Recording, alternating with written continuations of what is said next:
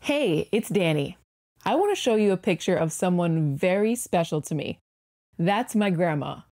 This was taken on her birthday when she turned 83 years old. Someone named Yusra is curious about a change that happens as people get older. Let's give Yusra a call now. Hi, Danny. Hi, Yusra. I have a question for you. Why does hair turn gray? That's a great question.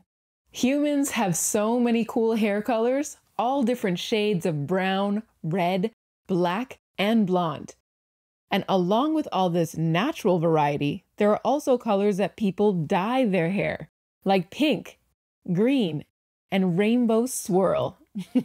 As people get older, their hair color can also change. Today, my grandma's hair is a silvery white. But here's a picture of when she was younger. Back then, her hair was brown. Maybe you know someone whose hair has turned gray over time as well. So why is it that someone whose hair is naturally brown, or red, or black, or blonde can end up with hair that's gray? To figure this out, let's start with how hair grows. If you look closely at a single strand of someone's hair, you can follow it back to their head, right?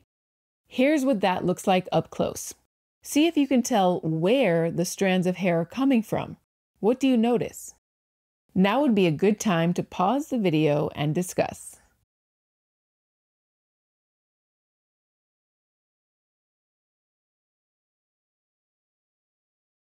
Okay, ready?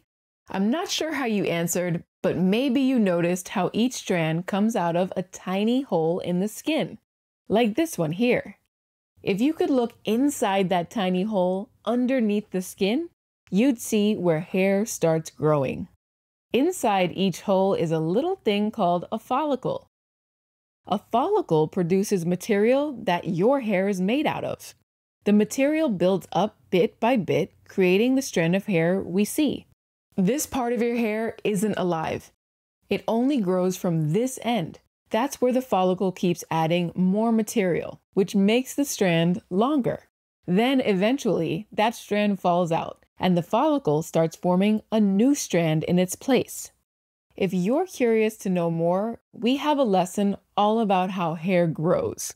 But those are the basics, except for one very important detail.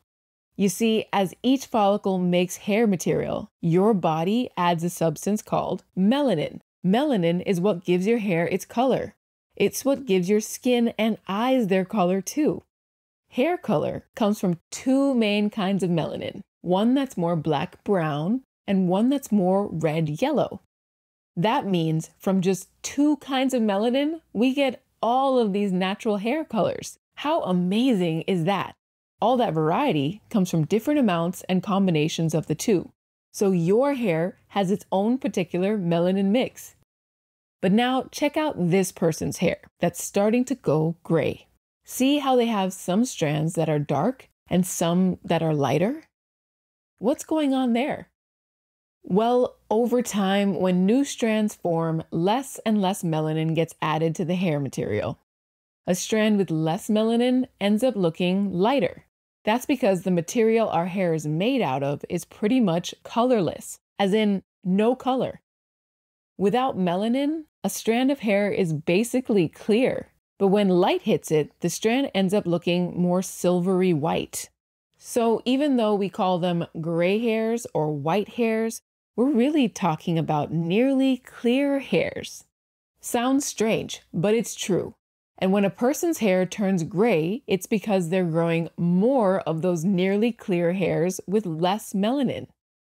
Scientists are still studying why less melanin gets made and added to hair material over time. But overall, growing gray hairs is just a normal part of getting older. And it's not something you have much control over. If your grandparents and parents got gray hairs in their 20s, there's a good chance you will as well. Or if they have dark hair into their 70s, that might be you someday too. That's because people who are related tend to get gray hairs around that same age. So, in summary, hair has color because of a substance called melanin. Over time, less melanin gets added as new strands of hair form. Strands with less melanin look lighter because the material our hair is made of is pretty much clear. So when someone's hair looks gray or white, it really means they're growing more of those nearly clear strands instead of colorful ones. Without melanin, we'd all be rocking clear hair. That's all for this week's question. Thanks, Yusra, for asking it. We want to know what you're curious about. It's time to cast your vote. We picked 3 questions that we're thinking about answering. When this video's done playing, click on the one you're most excited to see answered. Your vote will help us plan for future mini lessons. There are mysteries all around us. Stay curious and see you next week.